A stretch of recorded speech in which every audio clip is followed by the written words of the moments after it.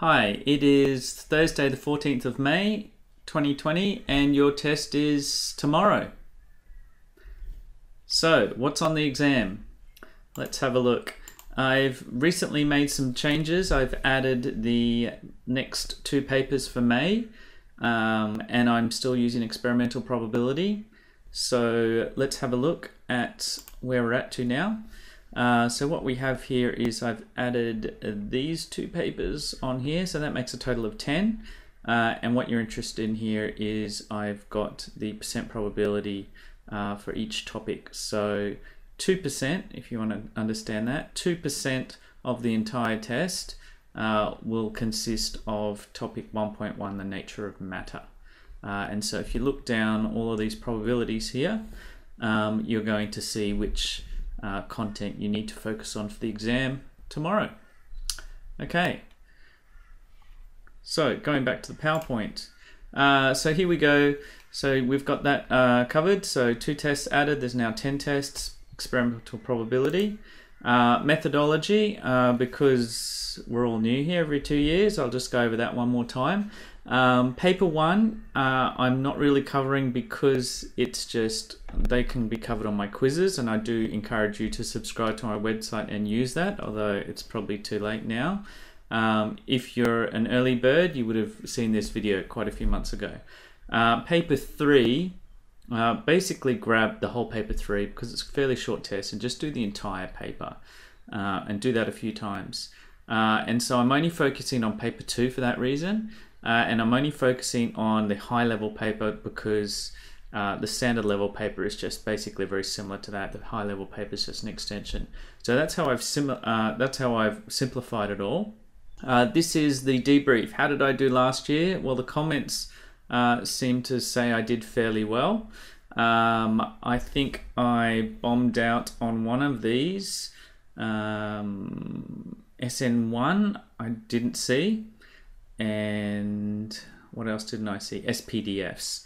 And so if you just want to flick right down to the checklist for this year here, you can see I've made it a little bit smaller.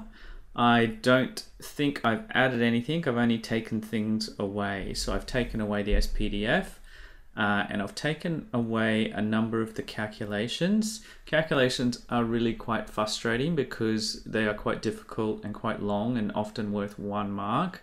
And then you'll be given some fairly simple question that's theoretical, that's asked for a sentence answer, and that gets a mark or 2 marks, which is really dodgy. So they've really decreased. I don't know what to say. They've made it a little bit easier, I guess. I'm not quite sure. I'm a little bit worried that they actually might watch this video and it's still quite a few months away and they might change things. But that's what I'm putting out for a smaller cramming checklist. Just to jump for those who don't have time, I'll just jump straight to those people who are watching this video tonight. Based on that, I've actually eliminated topic 7. I'll go into this in a little bit more detail, but you'll see that there's about 10% of each of those sections, 1, 4, 5, 6, 8, and 10. I would focus on that. I would go through the playlists, click on the cog under YouTube and go at 2 times speed. And then if you get time, then go through that cramming checklist on the previous slide I showed you. And for paper 1, I would use the online quizzes because they get automatically marked and you can quickly redo them all over again, so that saves time. So moving on to the changes, I will just jump to the analysis here now. So what you can see here is I've highlighted in this light pink color the changes. You can see that there's generally only 1% up or down. Oops, 1% up or down in all of these things. So no huge changes. They do generally stick to the pattern. And so you can see that obviously topic 1 is always going to give you about 10% of your marks. They pretty much never talk about periodic table. So suspicious. Why did they put that in there? I don't know. I would think if I was going to hedge my bets, and you really want the 7s, I think I'm going to think that maybe someone's watching this video and maybe they're changing things. So titration calculations and Winkler method. You know, I don't know the psychology here of double guessing. You know, if they've never done it before, maybe they're going to do it this year. But then maybe they watch this video and it's months in advance and they say, everyone knows to do that. We're not going to do it. I don't know. If you're an examiner, can you give me a cryptic message saying that whether or not you watch this and whether me posting this video out actually is a bad thing? I don't know.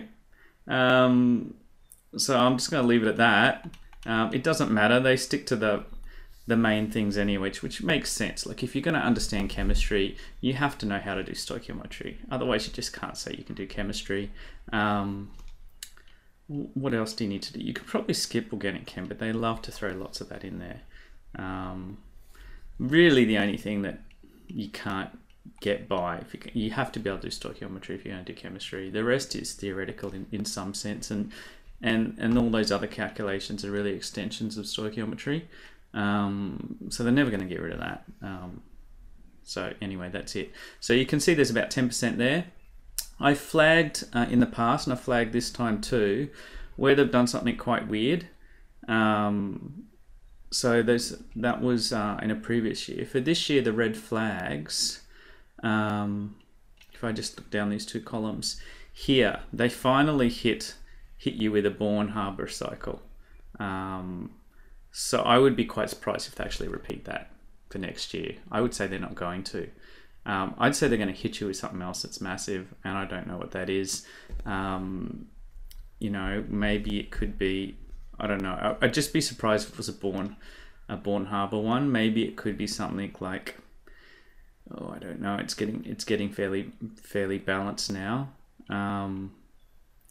Maybe one of the energetics ones. They've done formation this year, last year, so maybe they're going to do something else. But that one seemed to be highly imbalanced, sort of 10 marks on energy cycles, basically because half of it was a Born-Haber cycle. It was going to happen eventually, and it happened last year. So that's bumped that one up again. There was another anomaly that I'm not quite happy with, and I've had to alter my PowerPoints, which I'll come to in a second. Is this also, there's a pKa question there. It's just not always in textbooks really clearly and not emphasized. It's been introduced into the new Australian ATAR system in Queensland, and they're all from the IB, those guys in the top, you know, echelons of the Queensland education. I'm suspicious there's a couple of Australians that have gotten used to pKa. I don't know. I'm a bit suspicious that they've had an influence, and so we've seen that in there, and I'll show you that I've done some updates for that. And so that was something I wasn't too happy with. So the time zone 1, they're both from time zone 1, by the way. The time zone 2 seems to be easier, which is a bit of a controversial thing to say. But because of those two things, time zone 2 didn't have a Born-Haber and didn't have the pKa graph. So I thought that for that reason it was much easier. What else am I going on here?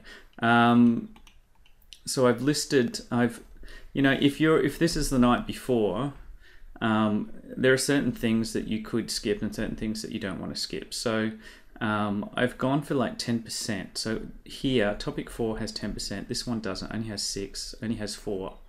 So skipping the entire 2 topics, you lose 10%. It's 2 entire topics. That's a fifth. That's 20% of your entire course. So I'm just, you know, balancing things out here. Same with equilibrium. I know it's not the heart of a topic, and if you've done that acids bases, you know how to do those things anyway. And obviously, if you're standard level, that might be different. You might want to focus a little bit more on topic 7.